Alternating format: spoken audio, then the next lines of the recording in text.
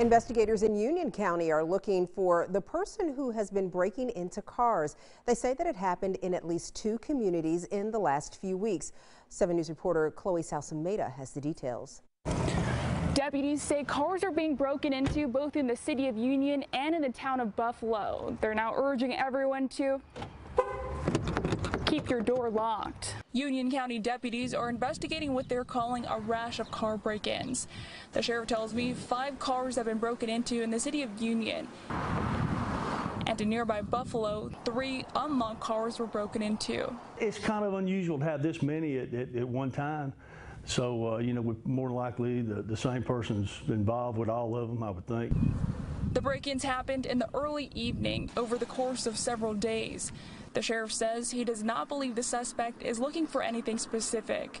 Whether it be guns, sunglasses, checkbooks, wallets, or pocketbooks, or something like that, they're looking for that, and then they will they'll know what they're going after when they break in.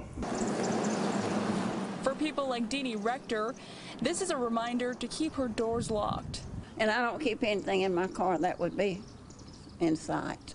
They're looking for something, and they're going to get it if they can get in. Make sure you don't have any valuables in plain sight that people can see, because that entices them to come on and break into your vehicle. The sheriff says if you see anyone lurking around your car, call 911 and do not approach them. In Union County, Chloe Salsameda, 7 News. And anyone with any information about the break-ins is asked to call Crime Stoppers, Dispatch, or the Union County Sheriff's Office.